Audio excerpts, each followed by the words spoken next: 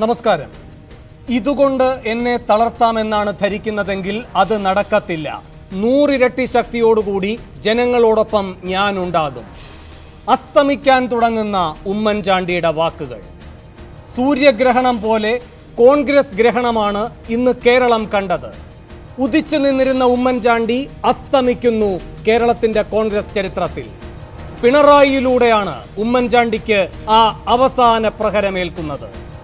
സരിതയിൽ നിന്നും സരിതയുടെ കമ്പനിയിൽ നിന്നും കൈക്കൂലി വാങ്ങിയെന്ന സോളാർ കമ്മീഷൻ കണ്ടെത്തൽ പുറത്തു വരുമ്പോൾ ഉമ്മൻചാണ്ടി ഇത്ര നികൃഷ്ടമായ പ്രവൃത്തി ചെയ്യാനോ നിങ്ങളെ ഞങ്ങൾ മുഖ്യമന്ത്രി കസേരയിൽ ഇരുത്തിയതെന്ന് ഓരോ മലയാളിയും ചോദിക്കുന്നുണ്ട്.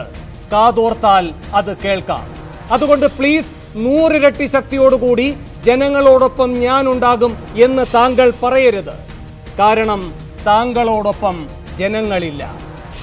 ഒരു രാഷ്ട്രീയക്കാരന് അങ്ങേയറ്റം വേദനയുണ്ടാകുന്ന യാഥാർത്ഥ്യമാണത്. പക്ഷേ അതാണ് യാഥാർത്ഥ്യം. അത് അംഗീകരിക്കുക വിനയത്തോടെ. വരുത്തിവെച്ച വിനയ്ക്കുള്ള വിഹിതം എന്ന് മനസ്സിലാക്കിക്കൊണ്ട്. തെരഞ്ഞെടുപ്പ് കഴിഞ്ഞപ്പോൾ ഒരു സ്ഥാനവും ഏറ്റെടുക്കില്ലെന്ന് താങ്കൾ സ്വമേധയാ പറഞ്ഞിരുന്നു. ഈ നിമിഷം വരെ അത് പാലിക്കുകയും ചെയ്യുന്നു. ജനവിധിയുടെ അർത്ഥം ഉൾക്കൊണ്ട തീരുമാനമായിരുന്നല്ലോ അത്. ആ വിധി വന്നതിന്റെ ഒരു പ്രധാന കാരണം ഈ സോളാറായിരുന്നു ഉമ്മൻചാണ്ടി. ജനം വിധിച്ചത് ശരിയായിരുന്നെന്ന് താങ്കൾ തന്നെ നിയോഗിച്ച കമ്മീഷൻ കണ്ടെത്തിയിരിക്കുന്നു. അപ്പോൾ ഇനി ഇപ്പോൾ വഹിക്കുന്ന ആ പ്രധാന പദവി കൂടി താങ്കൾ ഒഴിയുക. അപ്പോഴാണ് താങ്കളുടെ തീരുമാനം സാർത്ഥകമാകുക. അതുകൊണ്ട് സൂപ്പർ പ്രൈം ടൈം ഈ വിഷയം ചർച്ച ചെയ്യുകയാണ്. ഒറ്റ ചോദ്യം ചോദിച്ചുകൊണ്ട്, പുതുപ്പള്ളിക്കാരൻ പൊതുപ്രവർത്തനം നിർത്തേണ്ടേ? ഈ വിഷയത്തിൽ വിവിധ ഘട്ടങ്ങളിലായി നിരവധി രാഷ്ട്രീയ നേതാക്കളും നിരീക്ഷകരുമാണ് അടുത്ത 1 മണിക്കൂർ സൂപ്പർ പ്രൈം ടൈമിൽ പങ്കെടുക്കുന്നത്. ഇപ്പോൾ അതിഥികളായി കോൺഗ്രസ് നേതാക്കളായ ശൂരനാട് രാജശേഖരൻ, ടി സിദ്ദിഖ്, CPM-ന്റെ നേതാക്കളായ A Pradeep Kumar MLA, M Naushad MLA, രാഷ്ട്രീയ നിരീക്ഷകരായ Joseph C Mathew, Sunnykutty Abraham, വിവരാവകാശ പ്രവർത്തകൻ ജോർജ് വട്ടുകുളം എന്നിവർ. അല്പസമയത്തിനകം ലോയേഴ്സ് യൂണിയന്റെ പ്രതിനിധി അഡ്വ രാജേന്ദ്രൻ, മുൻ ആഭ്യന്തരമന്ത്രിയും കോൺഗ്രസ് നേതാവുമായ തിരുവഞ്ചൂർ രാധാകൃഷ്ണൻ എന്നിവരും അതിഥികളായി ഈ ചർച്ചയിൽ പങ്കുചേരും.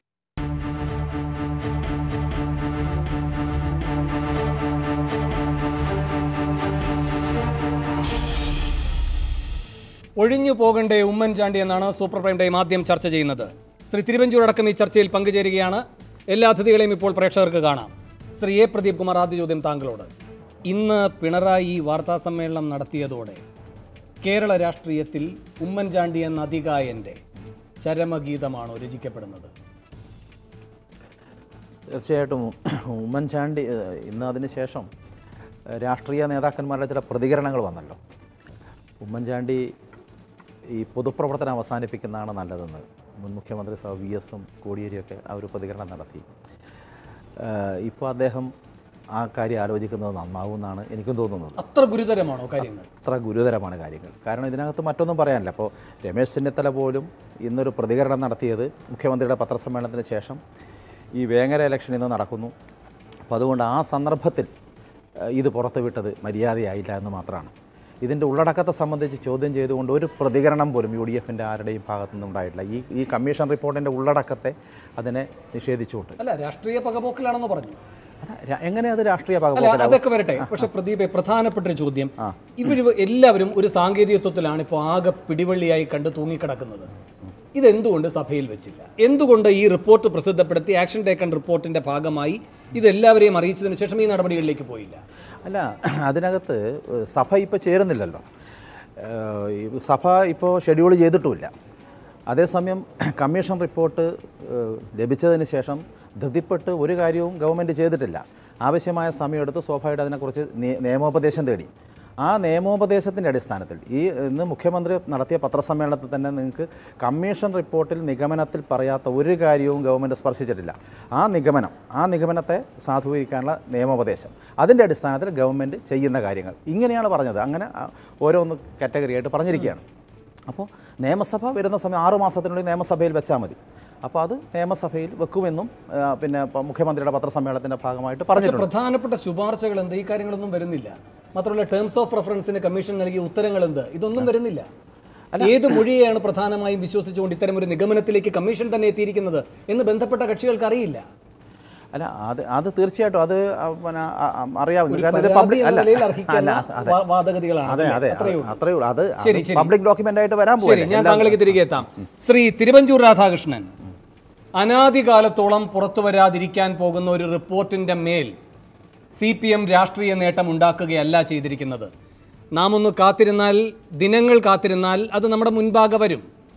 അപ്പോൾ അത്തരമൊരു സാങ്കേതികത്വമാണോ ഇപ്പോൾ പറയേണ്ടത്? പിന്നെ വേങ്ങര ഫലം എല്ലാവർക്കും അറിയാം. അത്തരമൊരു സാങ്കേതികത്വമല്ല പറയേണ്ടത്. ഞങ്ങളെ അടിമുടി നഗ്നരാക്കി നിർത്തിയിരിക്കുന്നു ഈ നടപടികൾ എന്ന് സ്വയം സമ്മതിച്ചുകൊണ്ട് ഇനി അതിൽ നിന്ന് എങ്ങനെ പരിക്ക് പരമാവധി കുറച്ചുകൊണ്ട് രക്ഷപ്പെടാം എന്ന ഉപായങ്ങൾ മാത്രം ആലോചിക്കാനുള്ള അവസരമേ കേരളം നിങ്ങൾക്ക് നൽകിയിട്ടുള്ളൂ. ഇത് നിങ്ങളുടെ കമ്മീഷനാണ് റിപ്പോർട്ട് നൽകിയത്. അതിൻ്റെ മേലുള്ള നടപടികളിലേക്ക് ഒരു സർക്കാർ ഉത്തരവാദിത്വത്തോടെ തുടർ നടപടികളിലേക്ക് കടക്കുക മാത്രമാണ് ചെയ്തത്. ആ തുടർ നടപടികളിലേക്ക് കടന്ന ഒറ്റ ദിവസം വെച്ചുകൊണ്ട്, അതിൻ്റെ മുഹൂർത്തം വെച്ചുകൊണ്ട് നിങ്ങൾ എന്തൊക്കെ രാഷ്ട്രീയമായി ഇത് പ്രതികാരം വീട്ടിലാണെന്ന് പറഞ്ഞാലും അതൊക്കെ സാങ്കേതിക ന്യായം മാത്രമല്ലേ? വേണോ സാങ്കേതിക ന്യായങ്ങൾ വെച്ച് ഇതിൽ നിന്നും മുൻ പോകാനോ അല്ലെങ്കിൽ ഇതിനെ നേരിടാനോ ആരും തയ്യാറാവില്ല. ഇതിനകത്ത് സത്യസന്ധമായ ഒരു സമീപനം എടുത്തേ മതിയാവും. പക്ഷേ കമ്മീഷൻ്റെ റിപ്പോർട്ട് എന്തുകൊണ്ട് ജനങ്ങൾക്ക് അവൈലബിൾ ആക്കുന്നില്ല എന്നൊരു ചോദ്യം ചോദിക്കാനുള്ള അവകാശം ഞങ്ങൾക്കില്ലേ?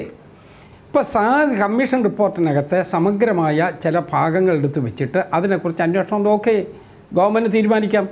ഇതിന് മുമ്പ് ഉണ്ടായിട്ടുണ്ട്, നാളെ ഉണ്ടാവുകയും ചെയ്യും. ആ രൂപത്തിലങ്ങോട്ട് പോകട്ടെ.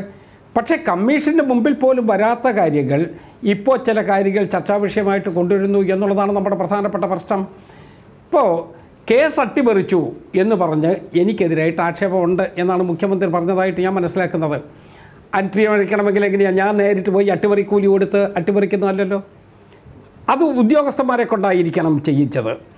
ആ ഉദ്യോഗസ്ഥന്മാരിൽ ആരെങ്കിലും ഇവിടെ, അതും ഈ ഗവൺമെൻറ് അധികാരത്തിലിരിക്കുമ്പോൾ പോലീസ് ഉദ്യോഗസ്ഥന്മാർ കമ്മീഷൻ്റെ മുമ്പിൽ പോയി ഈ ഗവൺമെൻറ് ആഗ്രഹിക്കുന്നതിന് വിരുദ്ധമായി ഏതെങ്കിലും മൊഴി കൊടുക്കുമെന്ന് ഞാൻ കരുതുന്നു പോലുമില്ല. അവർക്കാർക്കും ഇല്ലാത്തൊരു കേസാണത്. അവരാരും പറഞ്ഞിട്ടില്ല.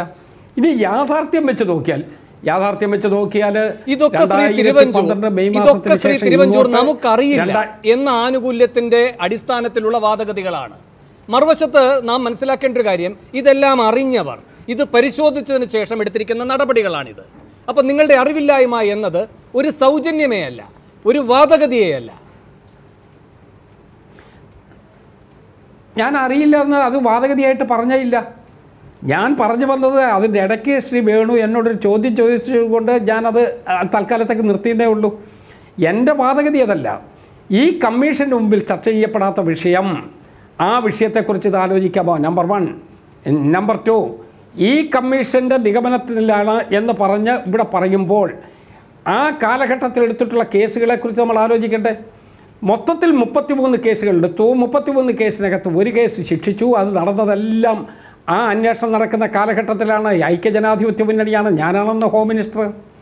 ആ അന്വേഷണം നടത്തിക്കൊണ്ടിരിക്കുന്ന കാലഘട്ടത്തെക്കുറിച്ച് അന്ന് വന്നിട്ടുള്ളത്, അന്ന് ജഡ്ജി തന്നെ പറഞ്ഞിട്ടുണ്ട് വളരെ പെർഫെക്റ്റ് ആയിട്ടുള്ള അന്വേഷണമാണെന്ന്. പെറ്റീഷൻ കൊടുത്ത ഒരാൾക്ക് പോലും പരാതിയില്ല ഇതിനകത്ത് പൊളിറ്റിക്കൽ ഇൻ്റർഫിയറൻസ് ഉണ്ടായി എന്ന്. ഒരു പരാതി പോലും ഉണ്ടായിട്ടില്ല. അല്ലെങ്കിൽ ഏതെങ്കിലും കോടതിയിൽ പരാതി ഉണ്ടോ എന്ന് പരിശോധിക്കട്ടെ. അതിനു മുമ്പ് 2010 മുതൽ ഇങ്ങോട്ടുണ്ടായ ഒരു തട്ടിപ്പിനകത്ത് 2010 മുതൽ 2011 മെയ് മാസത്തിൽ വരെ എന്ത് നടപടിയെടുത്തിട്ടുണ്ട്, എത്ര കേസെടുത്തിട്ടുണ്ട് എന്ന് ഇവർ പരിശോധിക്കണ്ടേ, ഇവർ പറയണ്ടേ? അതൊന്നും പറയുന്നില്ലല്ലോ. അന്നെല്ലാം റിപ്പുവാൻ വിഗളുടെ പോലെ ഉറങ്ങുകയും അതിനുശേഷം ഇപ്പോൾ ആക്റ്റീവായി നിൽക്കുകയും ചെയ്താൽ അതിനെക്കുറിച്ച്, അതാണ് ഞാൻ ചോദിക്കുന്ന സംശയം. ആ സംശയമായി തന്നെ നിൽക്കുകയാണ്. അതിന് ഉത്തരം ഇതുവരെ കിട്ടിയിട്ടില്ല. ശരി, അതിനുള്ള സാവകാശം നാം അനുവദിച്ചു കൊടുത്തേ പറ്റൂ. ഇതൊരു സംവിധാനമാണല്ലോ. ഇപ്പോൾ 2010 ചില കാര്യങ്ങൾ അങ്ങ് പറയുകയുണ്ടായി. അന്ന് ആ നടപടികൾ ഉണ്ടായില്ല. പക്ഷേ അടുത്ത ഗവൺമെൻറ് വന്നപ്പോൾ തുടർ നടപടികളിലേക്ക് പോയി. അന്ന് ഒരു വഞ്ചനാ കേസ് മാത്രമായിരുന്നു ഒന്ന്, പിന്നീട് ഒരു കൊലപാതക കേസ് അടക്കമുള്ള കാര്യങ്ങളിലേക്ക് വികസിക്കുകയുണ്ടായി. അപ്പോൾ ഇതൊക്കെ അതത് ഘട്ടങ്ങളിൽ സർക്കാരിൻ്റെ തുടർ നടപടികളാണ്. ആ തുടർ നടപടിയുടെ ഒരു ഘട്ടം നിങ്ങളെ പ്രതിരോധത്തിലാക്കിയിരിക്കുന്നു എന്ന പ്രസക്തി മാത്രമേ നിങ്ങളുടെ വാദഗതിക്കുള്ളൂ. അല്ലാതെ ഇതിൻ്റെ മെറിറ്റിലേക്ക് പോകുമ്പോൾ നിങ്ങൾ എല്ലാവരും ഞാനൊരു കാര്യം ചോദിച്ചോട്ടെ, ഇവിടെ ഒരു ആക്ഷൻ ടേക്കൺ റിപ്പോർട്ടോടെ ഈ റിപ്പോർട്ടിന്റെ ഉള്ളടക്കം, ഒരു ജുഡീഷ്യൽ കമ്മീഷന്റെ റിപ്പോർട്ടിന്റെ ഉള്ളടക്കം പുറത്തുവിട്ടില്ല എന്ന് നിങ്ങൾ പറയുമ്പോൾ നിങ്ങൾ അധികാരത്തിൽ വന്ന് ആദ്യം ചെയ്ത കാര്യം എന്താണ്? ശ്രീ തിരുവഞ്ചൂർ, നിസാർ കമ്മീഷനെ പിരിച്ചുവിടുകയാണ് ചെയ്തത്. കാസർഗോഡ് സംഘടനത്തെ പറ്റി പഠിക്കാൻ വെച്ച അതിന്റെ കാരണമായി നിങ്ങൾ പറഞ്ഞത് അത് രാഷ്ട്രീയമായ താല്പര്യത്തിന്റെ പുറത്ത് അന്നത്തെ സർക്കാർ വെച്ചതാണ് എന്ന്. അപ്പോൾ ഒരു ജുഡീഷ്യൽ കമ്മീഷനെ ഏത് രൂപത്തിലാണ് നിങ്ങൾ സമീപിച്ചത് എന്നത് നിങ്ങളുടെ സർക്കാർ അധികാരത്തിൽ വന്ന ആദ്യഘട്ടത്തിൽ കേരളം മനസ്സിലാക്കിയതാണ്. ഞാൻ വീണ്ടും വരാം താങ്കളിലേക്ക് പ്രതികരണത്തിനായി. സഹകരിക്കുക. ശ്രീ ശൂരനാട് രാജശേഖരൻ, ഒരു മുഖ്യമന്ത്രിയെപ്പറ്റി കേൾക്കാൻ കൊള്ളാത്ത കാര്യങ്ങളാണ് കേൾക്കുന്നത്. താങ്കൾ ഉണ്ടായിരുന്നല്ലോ ഈ ചർച്ചയിൽ അല്പം മുൻപ് സരിത പങ്കെടുക്കുന്ന ഘട്ടത്തിൽ. ശ്രീ ശൂരനാട്, താങ്കൾക്ക് കേൾക്കാമോ? സരിതയുടെ കറക്ക് കമ്പനിയുടെയും കൈക്കൂലി വാങ്ങാൻ താല്പര്യം കാണിച്ചൊരു മുഖ്യമന്ത്രി, സരിതയെ ശാരീരികമായി ആക്രമിച്ച ഒരു മുഖ്യമന്ത്രി എന്ന നിലയിലാണ് സോളാർ കമ്മീഷൻ ഇങ്ങനെ എഴുതി വച്ചിരിക്കുന്നത് ഉമ്മൻചാണ്ടിയെ പറ്റി. ഇനി ആ റിപ്പോർട്ട് പൂർണ്ണ രൂപത്തിൽ കിട്ടിയാൽ മാത്രമേ ആ ബൃഹദാഖ്യായികയിൽ ഏതൊക്കെ രൂപത്തിലായിരുന്നു ഈ ഇടപെടലുകൾ നടന്നത് എന്നറിയാൻ കഴിയുകയുള്ളൂ. എങ്കിൽ അത് നിങ്ങൾ ആവശ്യപ്പെടുന്ന ഒരു സാവകാശം മാത്രമാണ്. ഇതൊന്നുമില്ല എന്ന് ആർക്കും നിഷേധിക്കാൻ കഴിയുന്നതല്ല.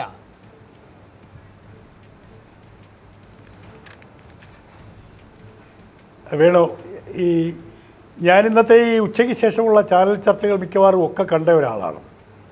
വേണു പറഞ്ഞപ്പോൾ വലിയ വലിയ സംഭവങ്ങൾ എന്തൊക്കെയോ കോൺഗ്രസിനകത്തുണ്ടായിരിക്കുന്നു, നേതാക്കന്മാർക്കുണ്ടായിരിക്കുന്നു എന്നാണ്. ഈ ആവേശത്തെ ഞാൻ അംഗീകരിക്കുന്നു. പക്ഷേ ഇതൊക്കെ കേട്ട് പഴകിപ്പോയ ഒരു കഥയല്ലേ ഇതൊക്കെ? തെരഞ്ഞെടുപ്പിന് മുമ്പ് കേരളം മുഴുവൻ ആഞ്ഞടിച്ച കഥകളാണ് ഇതൊക്കെ. ഉമ്മൻചാണ്ടിയെപ്പോലെ ഒരു ജനകീയ മുഖ്യമന്ത്രിക്കെതിരായി ഇതുപോലൊരു സ്ത്രീയെ കൊണ്ടിരുത്തി കേരളം ഒട്ടാകെ പ്രസംഗിച്ചതാണ്. അതുകൊണ്ടാണല്ലോ ആ ജനവിധി ആ രൂപത്തിലായത്. ജനകീയ കോടതി, ഒരു കാര്യം ഞാൻ പറഞ്ഞോട്ടെ, ജനകീയ കോടതിയിൽ നിങ്ങൾക്ക് രക്ഷയില്ലെന്നാണ് വേണു തുടക്കത്തിൽ പറഞ്ഞത്. ജനകീയ കോടതിയിൽ നിങ്ങൾ പറയുന്ന ഉമ്മൻചാണ്ടി വർദ്ധിച്ച ഭൂരിപക്ഷം ജയിച്ചു. ജനകീയ കോടതിയിൽ നിങ്ങൾ പറയുന്ന KC വേണുഗോപാൽ വൻപിച്ച ഞായറാഴ്ച വേങ്ങരയിൽ നിങ്ങൾ ജയിക്കും സർ. ഒരു മണ്ഡലത്തിന്റെ രാഷ്ട്രീയ സ്വഭാവമാണ്. പക്ഷെ കേരളം നൽകിയൊരു വിധി എഴുത്തുണ്ട്. നിങ്ങൾ ഈ മണ്ഡലാടിസ്ഥാനത്തിലല്ല ജനവിധിയെ കാണേണ്ടത്. കേരളം എങ്ങനെ ജനവിധി നൽകി, അതിലാരാണ് പ്രതിപക്ഷത്തേക്ക് ചുരുക്കപ്പെട്ടത് പരിതാപകരമായ നിലയിൽ? ആരൊക്കെയാണ് ഈ പറയുന്ന ഒരു നിമിഷം ആരൊക്കെയാണ് ദേശീയ തലത്തിലും പ്രതിപക്ഷത്തെ അങ്ങേയറ്റം അങ്കുലി സംഖ്യയം എന്ന് പറയാവുന്ന അത്രയും ഒരു ചുരുക്കം ഒരു കൂട്ടത്തിലേക്ക് ഇവിടുന്ന് പോകേണ്ടി വന്നത്? ഇതൊക്കെ ജനവിധിയുടെ ഭാഗമായി തന്നെ കാണണം ശ്രീ ശൂരനാട്. തീർച്ചയായിട്ടും ജനവിധി ഞാനത് അംഗീകരിക്കുന്നു. പക്ഷേ ഒന്ന് ഞാൻ ചോദിച്ചോട്ടെ, ഇന്ന് നിങ്ങൾ ഈ കേരളം മുഴുവൻ ഇങ്ങനെ ജ്വലിപ്പിച്ച് നിർത്തിയിരിക്കുന്ന ഈ വാർത്തകൾ എത്രയോ പഴകിയതാണ്. ഈ തെരഞ്ഞെടുപ്പ് വിഭാഗങ്ങളിലും അതിന് മുമ്പും ഒക്കെ കോൺഗ്രസ് ഈ വാർത്ത ഇങ്ങനെ ജ്വലിപ്പിച്ചു നിർത്തിയത് ആരാണ്? ശ്രീ ഉമ്മൻചാണ്ടി നിശ്ചയിച്ച ജുഡീഷ്യൽ കമ്മീഷന്റെ റിപ്പോർട്ട് വന്നു. ഞങ്ങളൊക്കെ ജ്വലിപ്പിച്ച് നിർത്തിയത് കൊണ്ടാണോ അത് ഈ ഘട്ടത്തിൽ വന്നത്? അത് വന്നു, അതിൻ്റെ മേലുള്ള നടപടികൾ വന്നു, അത് ഉത്തരവാദപ്പെട്ട അടുത്ത മുഖ്യമന്ത്രി കാര്യങ്ങൾ വിശദീകരിച്ചു. ഈ ജുഡീഷ്യൽ കമ്മീഷനെ വെച്ചപ്പോൾ ഉമ്മൻചാണ്ടി എന്താണ് പറഞ്ഞത്? കേസുകൾ നടക്കുന്നുണ്ട്, പക്ഷേ ഇവിടെ ഒരു ജുഡീഷ്യൽ സ്ക്രൂട്ടിനിക്ക് കൂടി ഇത് വിധേയമാവുകയാണ്. ശരി സാർ, വിധേയമായി, അതിൻ്റെ അന്തിമ ഫലം വന്നിരിക്കുന്നു. അതാണ് നാം ചർച്ച ചെയ്യുന്നത്. വേണുവിലെ നിഷ്പക്ഷനായ ജേർണലിസ്റ്റിനോട് ഞാൻ ഒറ്റ ചോദ്യമേ ഞാൻ ചോദിക്കുന്നുള്ളൂ. എൻ്റെ ചോദ്യം അതേ ഉള്ളൂ. ഇന്നത്തെ ദിവസം തെരഞ്ഞെടുപ്പ് ചട്ടങ്ങളെ മുഴുവൻ ലംഘിച്ചുകൊണ്ട് ഒരു മുഖ്യമന്ത്രി, ഞങ്ങളുടെ വിഷയമേ അല്ല ശ്രീ ശൂരനാട് രാജശേഖരൻ, ഞങ്ങളുടെ വിഷയമേ അല്ല. ഈ റിപ്പോർട്ട് പൂർണ്ണ രൂപത്തിൽ വായിച്ചോ?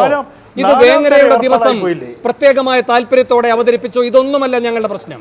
ഇത് നിങ്ങളുടെ മാത്രം പ്രശ്നമാണ്. ഇത് നാളെ ആയിരുന്നുവെങ്കിൽ പോട്ടെ, ഇന്ന് വേങ്ങര, നാളെയായിരുന്നു ഇത് വരുന്നത് എങ്കിൽ ഈ അക്ഷരങ്ങളെല്ലാം മാഞ്ഞു പോകുമോ?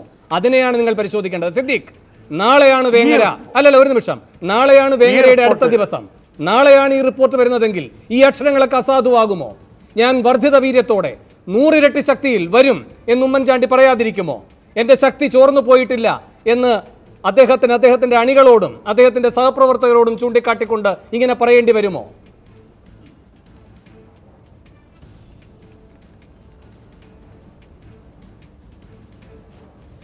സിദ്ദിഖ്, ചോദ്യം താങ്കളോട്. എനിക്ക് വലിയ സീരിയസ് ആയിട്ടുള്ള എക്കോ ആണ്. എനിക്ക് ഒന്നും പറയുന്നത് മനസ്സിലാവുന്നില്ല. കഴിഞ്ഞ ഒരു മിനിറ്റ് ആയിട്ട് ഞാനിത് പറഞ്ഞുകൊണ്ടിരിക്കുക. നമുക്കത് പരിഹരിക്കാം. ഒന്നും ക്ലിയർ ആവുന്നില്ല. നമുക്ക് പരിഹരിക്കാം സിദ്ദിഖ്. ഞാൻ വേഗം താങ്കളിലേക്ക് തിരികെ വരികയും ചെയ്യാം. അതിനുശേഷം ശ്രീ നൌഷാദ്, ഇവിടെ ഈ ദിവസം അതിൻ്റെ മുഹൂർത്തം ഇതൊക്കെ വെച്ചുകൊണ്ടാണ് നിങ്ങൾ രാഷ്ട്രീയമായി വേട്ടയാടുന്നു എന്ന് പറയുന്നത്. ഇപ്പോൾ ഈ കോൺഗ്രസിൻ്റെ നേതാക്കന്മാരടക്കം പറയുന്നത്, പ്രധാനമായിട്ടും AK ആന്റണി പറഞ്ഞത്, ഒരു 4ാം കിട രാഷ്ട്രീയക്കാരൻ്റെ കളിയാണ് പിണറായി വിജയൻ കളിച്ചത് എന്നാണ്. എന്ന് പറയുമ്പോൾ അതിൽ പല ധ്വനികളുമുണ്ട് നൗഷാദ്. കഴിഞ്ഞ സർക്കാരിൻ്റെ അവസാന കാലത്ത് ലാവ്ലിൻ വീണ്ടും എടുക്കണമെന്ന് പറഞ്ഞ് ഉമ്മൻചാണ്ടി ആരെയാണ് പ്രതിരോധത്തിലാക്കിയത്? VSനെയാണോ? അല്ല, പിണറായിയെയാണ്. എന്തായിരുന്നു ലാക്ക്? അദ്ദേഹം അധികാരത്തിലേക്ക് വരരുത്. അപ്പോൾ അതിനുള്ളൊരു പ്രതികാരം, മധുരമായ പ്രതികാരം. വീട്ടിലൊക്കെ പോയി ഭരണപരിചയമില്ല എന്ന് പറഞ്ഞ് ഉപദേശമൊക്കെ വാങ്ങുമ്പോൾ അതിൽ ഇങ്ങനെ ഒരു ദുരർത്ഥമുണ്ട് എന്ന് ഇപ്പോൾ മനസ്സിലാക്കുന്നു UDF. പക്ഷേ അപ്പോഴും അവർ പറയുന്നത് ഇതൊരു രാഷ്ട്രീയ പ്രതികാരം വീട്ടലാണ് എന്നാണ്. അങ്ങനെ അവർക്ക് സമർത്ഥിക്കാൻ കഴിയുന്ന മുൻ സാഹചര്യങ്ങളുണ്ട്. അപ്പോൾ അതുകൊണ്ട് പിണറായിയുടെ ഒരു പകരം വീട്ടലാണോ ഇത്?